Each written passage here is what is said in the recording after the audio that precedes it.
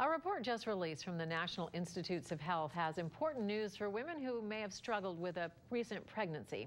Joining us now to tell us more about it is medical reporter Liz Bonis. Liz.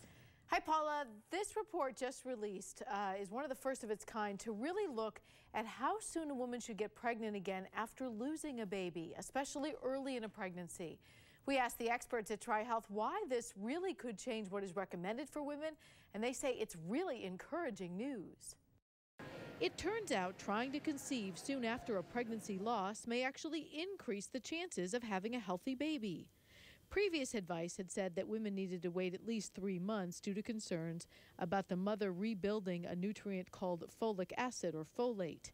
It's found in green leafy vegetables, and pregnant women usually need it from a supplement. It prevents birth defects such as Spina Bifida. That can impact a baby's brain, spine, and limbs. But what the recent study showed is it doesn't seem to have an impact, and actually patients have a better chance of getting pregnant soon after the loss than waiting after 3 months or 3 to 6 months as the original recommendations had been.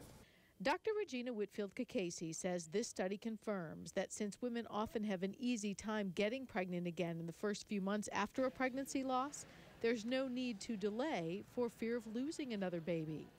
Based on this new study, then, what kind of recommendation would you give to your patients that had had, say, an early loss in one pregnancy?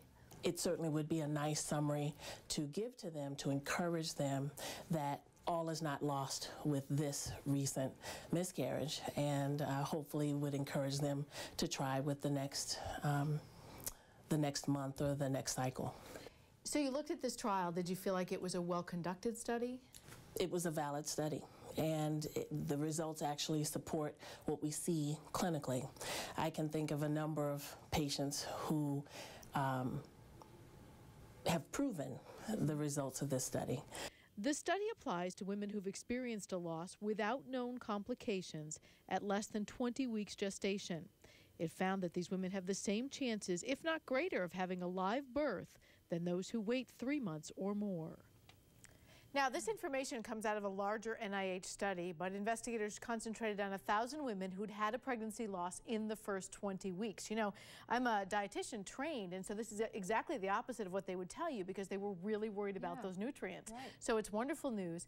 And so I said, why is it that you get pregnant so easily right after? And she said, it's almost like the brain and the body just kind of know what to do. Really? So a lot of times people have trouble getting pregnant. They'll get pregnant, they'll lose a baby, they'll get discouraged. She said, no, go ahead and try because your body's kind of primed for that. Isn't that interesting? It is. So certainly talk to your doctor, but very encouraging. Yes, and it's so nice that it's a science and we're always learning more. Right. Yeah. All right, we have a link if you want to check out that study, by the way, at local12.com.